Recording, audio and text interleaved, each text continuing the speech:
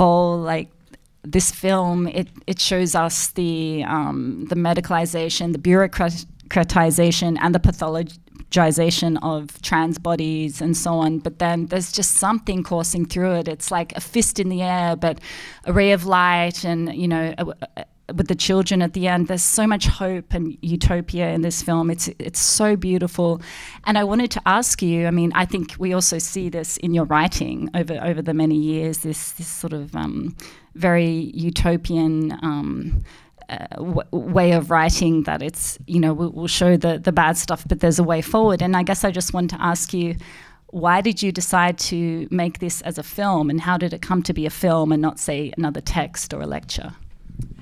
Yeah, well, thank you so much for watching the film. It is a real pleasure to be, you know, in this festival, which until now has been really amazing, and a privilege to be part of it.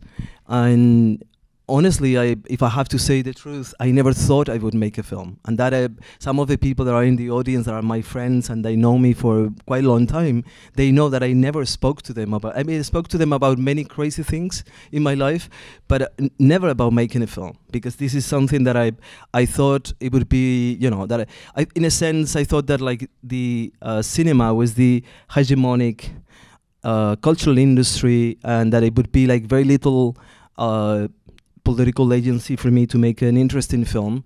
I never thought about that. I was on the other side. I was collecting images, looking at film, using films as critical material for my thinking or whatever, but never thought about making a film. And then happened something that is really unusual, I think, and that I had to take position in relation to it. The French-German TV production company, Arte, came to me and said to me, we're working on a film about you, about your life. We're making a biopic about your life. We have a film director. I said, oh, interesting. I said, wow, okay. Why about my life? I mean, there is nothing. I'm a writer, so you know that's going to be a very boring film. And of course, they had already been doing recently films about trans people, right? So they had done a film about Bambi, who's a trans, really well-known trans woman in France that kind of became trans in the 1970s, 80s.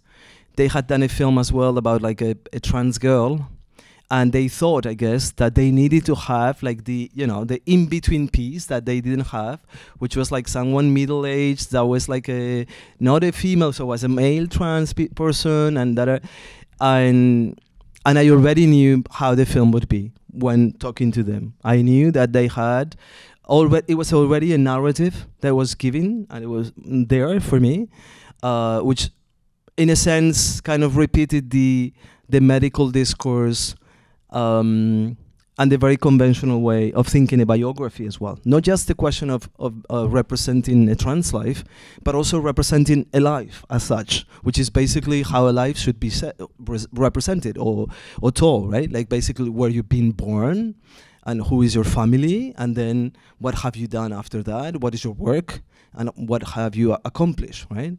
Which is, maybe that's not really important. That's not exactly what a life is about, right? So none of the things that they proposed to me, both things kind of really scare me. So I went to Arte to see a committee of producers to actually tell them, please don't make this film, right? But as I always say, because this is kind of an experience that some of the people in the audience might have, is like in a heterosexual relationship, the more you say no, the more they want to do it. So basically, like, I was like, it never happened to me before. It's like, don't make this film. We want to do it. It's like, don't make this film. Yes, we want. I was like, why not, please? And then so I gave them it's a good tip for filmmakers out there if you want to get your films funded. Yeah, well, it's a possibility. So I was like giving them other ideas, like why not making an extraordinary film about Michel Foucault? Like, no, Michel Foucault, that's not just boring. Wow, make a film about Monique Wittig. Like, who is Monique Wittig? We don't even know who's this woman. I'm like, okay, well, you need to update yourself yourselves, guys. And at a certain moment, honestly, as a joke and as a way of, like putting an end to the conversation, I said, in any case, if you want to make a biography of myself, like a biopic of my life, then you're going to have to make the documentary adaptation of Orlando by Virginia Woolf. And that for me was a way of saying, this is the end of the conversation, I'm leaving this room, right? And then suddenly, all of them were like, wow, this is a fantastic idea, you know? And then someone said, like, but who's gonna make this film? And then the director said, well, maybe Paul, you know? And I guess, I don't know, but I wonder sometimes why I said yes to that, you know? I could have said no, but maybe that's maybe interesting about what is philosophy and why, you know, what does it mean to make philosophy today? And maybe it's not exactly, doesn't have to be always a written form, a book. It could be other things. The form can be thought in relation to the question that is being asked, right? So I thought, well, why not, you know? And also, like, not knowing became really important to me, not knowing how to make a film. Because by not knowing, I really had to invent another way of making films, in a sense, right? And then, of course, when I found my producers, and Annie Ohayon is here, one of my producers that are fantastic, and thank you again, Annie. Of course, they immediately asked me, like, well, you said, a documentary adaptation of Orlando by Virginia Woolf. So what is a documentary adaptation? And I said, I don't know. I have no idea. I made it up during this conversation, right? But of course, I had an intuition. At that moment, I had an intuition. The intuition that, first, that fiction, at some point of my life, became more important to me than reality, right? Like, basically, that I encountered this book when I was a teenager. In literature class, you could pick other books, choose whatever book you wanted from a series of books. And by chance, I actually happened to pick up this book. And then it was called Orlando, a biography. And I was born in Spain during the dictatorship.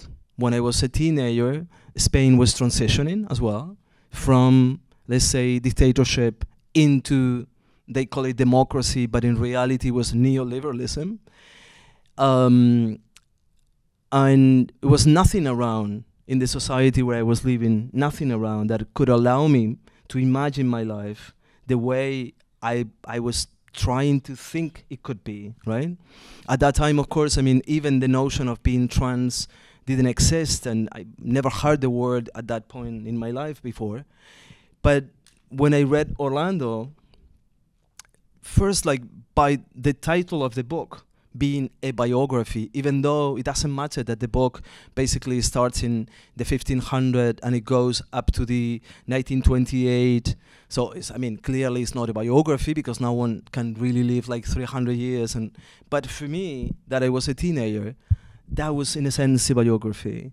And fiction became more important than reality. In a sense, that book became more important for me than the Bible, more important than the Constitution that was being written, more important than any of the let's say, the scripted real books. No, not to say that the Bible is real, excuses, but for some people it's taken for granted that it's a real text or something like that, right? So I guess that also had influenced the way in which I somehow became a writer, right? Because I started to live like 80% of my life in fiction and maybe 20% in reality, right? But I guess that's like I guess it's a common condition for all of us that belong to political minorities, that in a sense do not have full political existence within reality. So in a sense, political imagination, fiction, becomes really a tool for survival, for liberation, for emancipation, right? So that book was very important for me at that point. Then I forgot about the book for many years.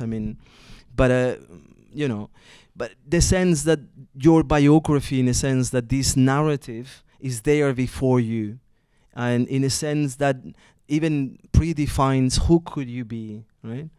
Even though that narrative is also, even in Virginia Woolf, is very normative in a sense, right? But I had this intuition within that meeting that basically that I was alive, that I had come out of this book, and that I was surrounded by many other Orlandos that were alive. And then I think that even the possibility of making the film started to like take shape in front of me. And film is a collaborative medium as well, of course. And so can you tell us about your 26 Orlandos? Were they people you knew? Did you do a casting? And how did you work with them? And what was it like for you to work so collaboratively as opposed to by yourself? Yeah, that was amazing, actually. I mean, first, of course, there were some Orlandos that I knew I wanted to work with. Like, for instance, Jenny Belair, who's one of the oldest persons that you see in the film. Who's a historical figure in the trans movement in France. So I knew that I wanted to have Jenny in the film, so I called Jenny and I said, like, I'm making this film, do you want to participate? And she said yes from the beginning, and then and also friends, because basically since I didn't know what I was doing at the beginning, and I started to have this intuition as well that I wanted the Orlandos to use the language of Virginia Woolf to prevent them from speaking the way we traditionally speak about transitioning. So in a sense that I was again using this fiction and the language of literature and fiction to avoid the normative way of speaking about transitioning with the language of psychopathology, the legal language, and so on. So I knew that it was quite difficult at the beginning, for instance, for any one of them to be able to speak about their own life and then suddenly going to speaking using the words of Virginia Woolf and coming back. So I also called some of my friends and I said to them, look, I'm making a film. I have to say that for a while I almost kept it in secret because I was embarrassed about making a film. I thought, you know, what am I doing? I mean, I'm totally crazy. I have no idea what I'm doing. Also in relation to my academic friends, some of which are here and so on, I thought they're going to think that I'm just like a stupid making a film, especially because very soon, actually, I call a casting, right? Like, so I had this intuition. We are many Orlandos, and of course, among my friends, many of the Orlandos are the same age, but I wanted to have like all these, you know, this political genealogy of many different Orlandos of different generations and so on. But I thought maybe I call a casting and no one wants to play Orlando, you know. And then 100 people answered to this casting, and it was amazing because each of them would present themselves as Orlando. It was nothing that I had to do about it. It was like basically someone would come and would say, you know, I'm Orlando, you know, hello, I'm Orlando, and I'm going to tell you why. Da da da da da da. I was like, okay, serious, this is your Orlando, no way, no discussion. Next one, blah blah blah, I'm Orlando, you know. So it was then suddenly I also started to think that it was not just my intuition and my relationship to this book, but that something else was happening, right? And of course, then I also decided to work with them in a very particular way, which I think maybe changed the way in which the film was made, in the sense that basically, because I'm not coming from filmmaking, and so I guess that no one had told me, like, you know, the way I should be making films. And the only thing that I know how to do is basically either making books or making exhibitions or doing like activist projects. I did all these things at the same time within the film. Read in Orlando, for instance, with them, as I would read it like with students or with in an activist group, and using the activist methodology with them, right? So basically like making decisions about like what are the parts of the book that we will be taking for each of them, and we will do like long conversations and interviews with them, and then decide with them which parts of their lives they want to represent and why. And then the whole film that you see finally is really scripted. It's very scripted. So there is nothing that it looks very like a casual that they're saying these things. But as you can imagine, no one casually can really quote Virginia Woolf, right? So everything ended up to be really like very written down, and they were extremely like generous, and yeah, I'm so grateful to each of them. And if there are any questions, please just raise your hand. I don't think we have a mic tonight, so I'll just get you to... Oh, we do. Fantastic. Yes, at the back there in the white shirt.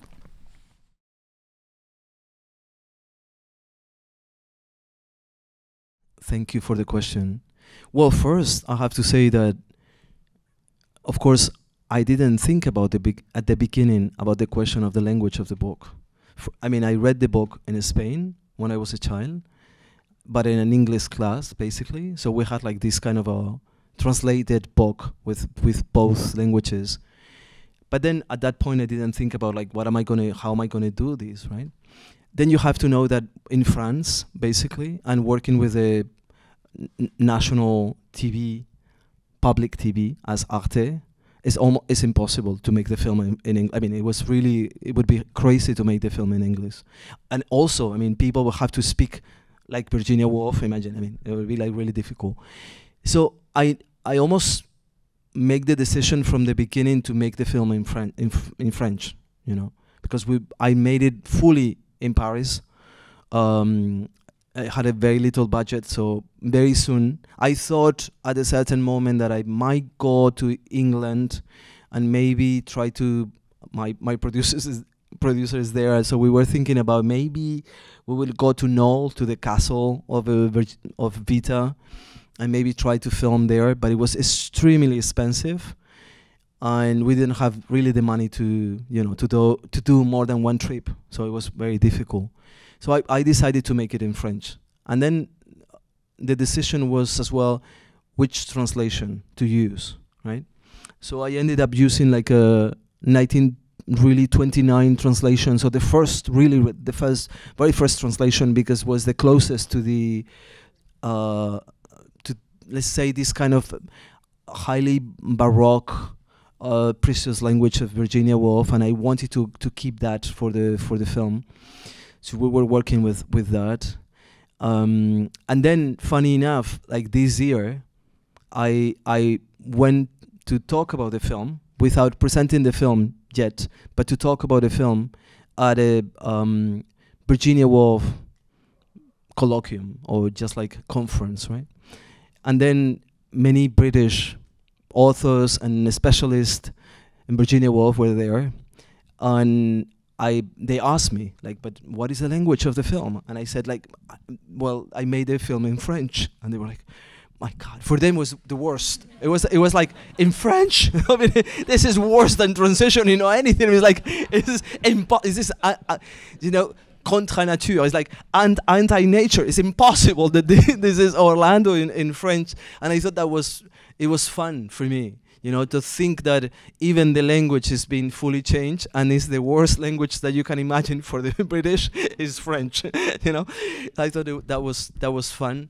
But of course, if I wanted to work with the like 26 Orlandos in France, the only way of making that was in French, because of the working with the teenagers, working with the people that are 75. I mean, if I come to them with the British version of Orlando, I think that I will have no film at the end, right? Yeah, but it's an important question, an interesting question, absolutely. Hi, Paul. Thank you for this film. And the first thing I want to say is that I can assure you that your friends in academia are green with envy that you have a film. Scandalized. My question is do you see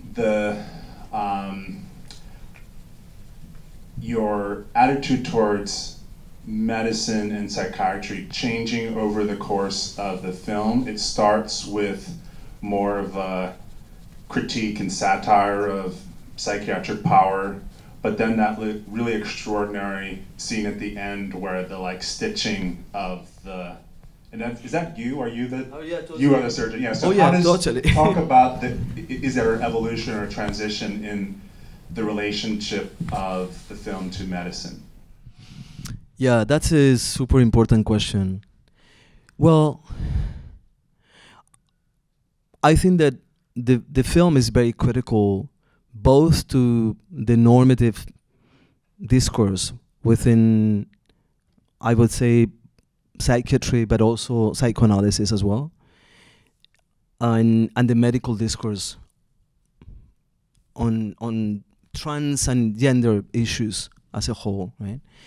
Nevertheless, within this particular context, within this society, transitioning means engaging with, almost without choice, engaging one way or another one with the psychiatric discourse and with medical practices, even if it's by saying no to them, right? That's also engaging with them, especially when you're trans, in a very different way. Let's say like it could be the case, for instance, for what we usually traditionally would call homosexuals in the late 19th century that would also engage with the medical discourse. This is not the case anymore, right? So that relationship certainly is changing and hopefully will change. But today, this is still the case that we have to engage and in different ways. The same thing that we have to engage also legally in a very different way that, for instance, people that are considered to be homosexuals, right? And that is like whereas I do not believe in identity as something that is ingrained or as something that is given or whatever, but I do believe in the ways in which, or believe, I do understand the ways in which identity is socially constructed differently in the case, for instance, of queerness or in the case of transitioning, right? So that critical engagement with medicine is there for the whole film. But what I think is changing by the end of the film is the position. Is like we are not anymore at the position of being just the patient. So I think that scene, each of the scenes of the film are a little bit thought as almost political rituals. The scene of the pharmacoliberation scene, or basically like transforming this waiting room in a club where basically we're like exchanging hormones. And by the end of the film, we are all of us collectively at the position of operating history, right?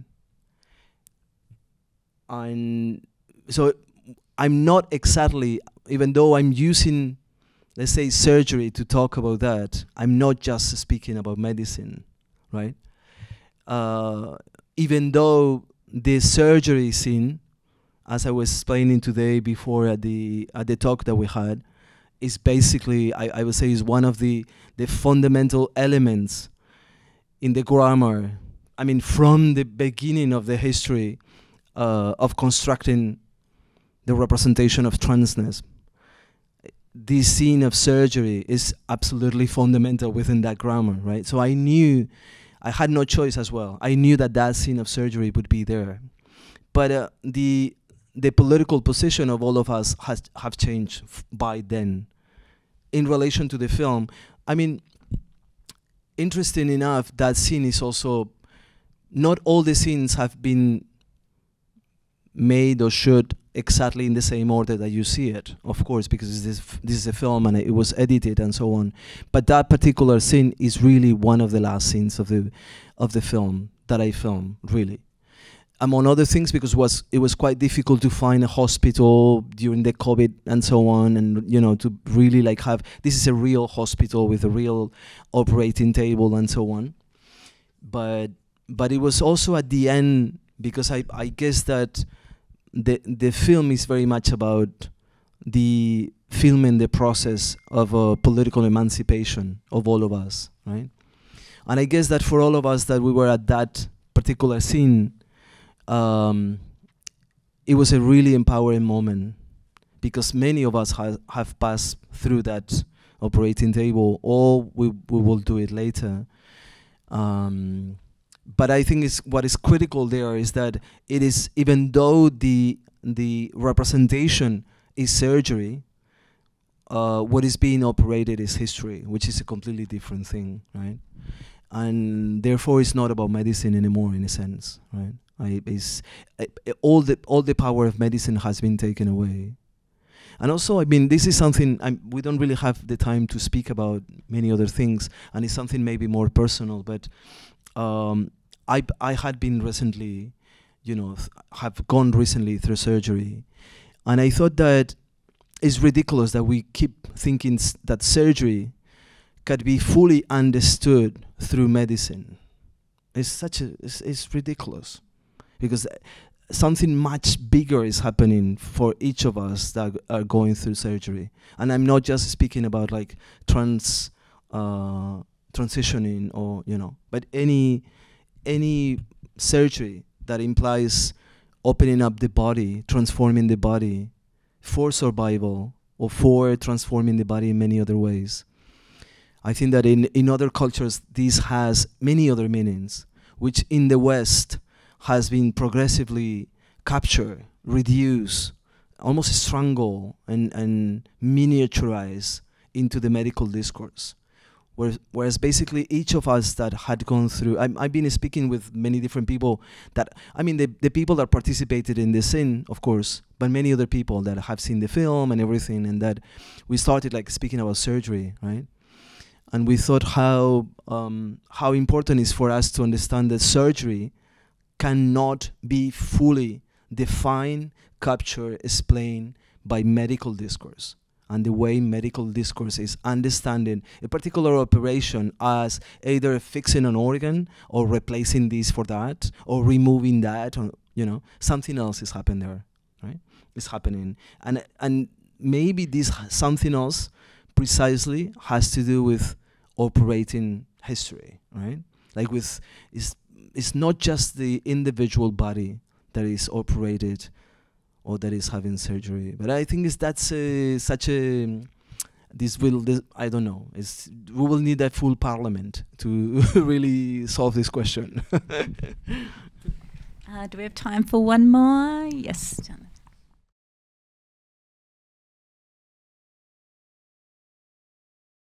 Yeah, thank you for the question. Well, I realized when I started making the film that I had a huge archive of images that I had been collecting all my life, both what I call these necropolitical images of us, which is basically the history of normalizing binary gaze on non-binary, trans, deviant, whatever people you want to call it, like us, right?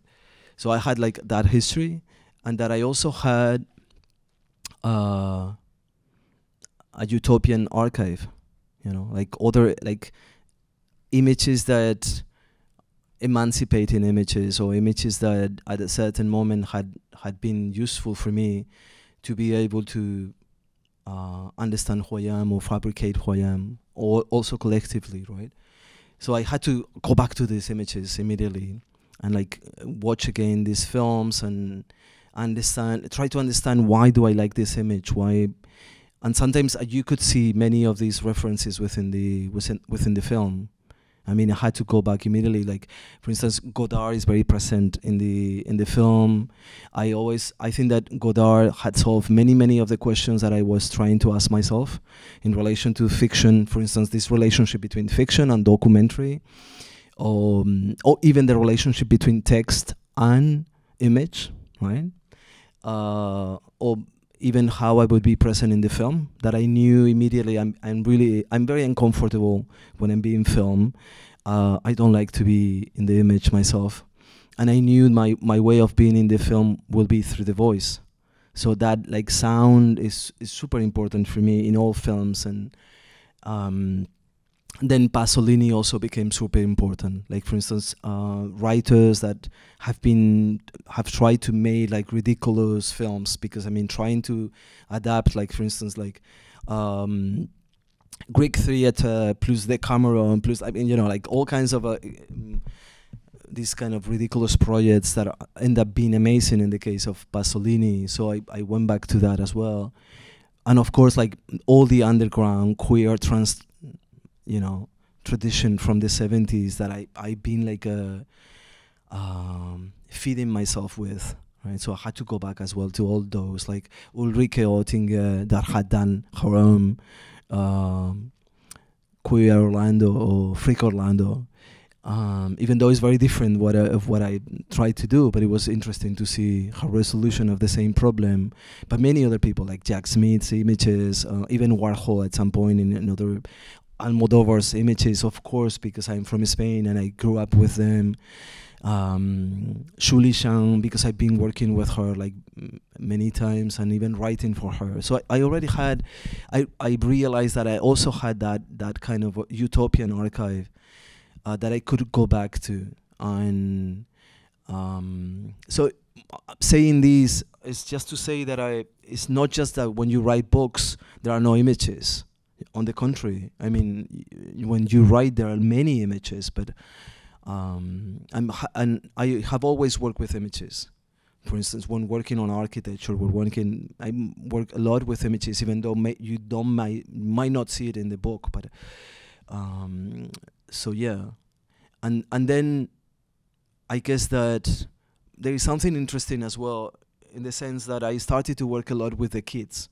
With, like, you know, many of the people that you see in the film, sometimes some of them were like 12 when we started working, and then they kind of grew up through the process of making the film, and they're like 15 or 16 or whatever, but they are teenagers. So when making the film, there was a moment in which basically I knew that I was making the film not just for the kids, but with them, and in a kind of a playful, almost childish way, right? And that kind of, it was a relief when I make that decision, because at some point I had like all these expectations of and of course I was making the film with very, very little money. So, you know, I mean, it was many of the things that I would have thought about were impossible, right? But working on this childish, punky, you know, aesthetics of DIY became very productive in a sense. Because everything became possible. We were like, okay, we need I won't be able to go, of course, to go to the sea and film on a boat. Okay, but let's make a boat with whatever we find, right? And so many of the images were constructed this way, in a very low profile, playful way. Yes. Well, thank you so much, Paul, again, for the film and for being here. Thank you. And thank you for your questions.